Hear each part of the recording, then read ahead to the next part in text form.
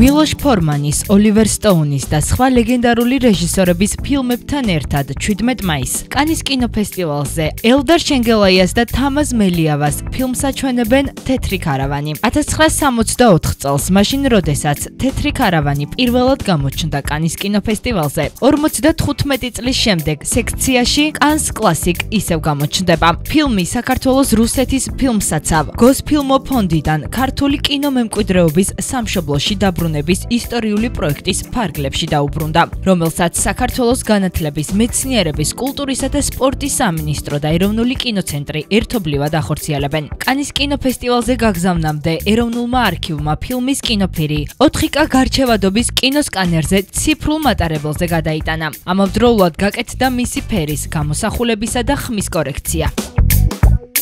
მნიშვნელოვანია, რომ წელს საქართველოს საკმაოდ ისე მნიშვნელოვნად არის წარმოდგენილი ფესტივალზე.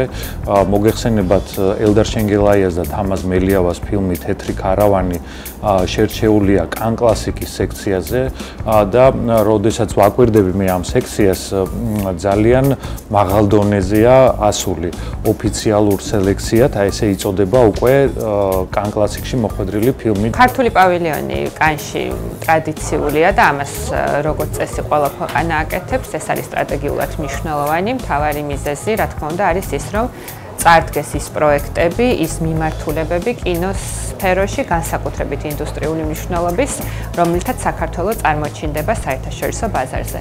ჩემი პირადი მიმართულება ჯერჯერობით არის საქართველოს წარმომადგენლობა ევროპის საბჭოს კინოფონდში ევრიმაჟი და ასოციაციაში European Film Promotion. ამ მიმართულებით ხდება პროექტების დაფინანსება.